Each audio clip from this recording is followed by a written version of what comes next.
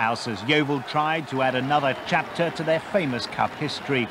After a strong start from Cardiff, Yeovil had got back into the game when they went behind to a goal from Jeff Eckhart just before half-time.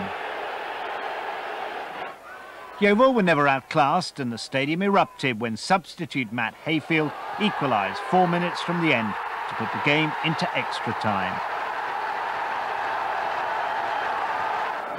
But despite an excellent performance throughout the rest of the match, Yeovil goalkeeper Tony Pennock made a crucial error and Cardiff's Kevin Nugent got the winner. It's a shame, wasn't it? I mean, you can't blame Tony Pennock, really. He played brilliantly all night and had one slip up. You really can't blame him. I know he feels gutted, but anyway, just concentrate on the league, go win the trophy. So, as I said, we're up Basingstoke next week, so no worries about it.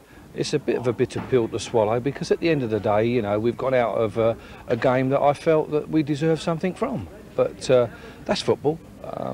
The bottom line is Cardiff won the game 2-1. We're out of the cup, but we've done exceptionally well to go as far as we have done.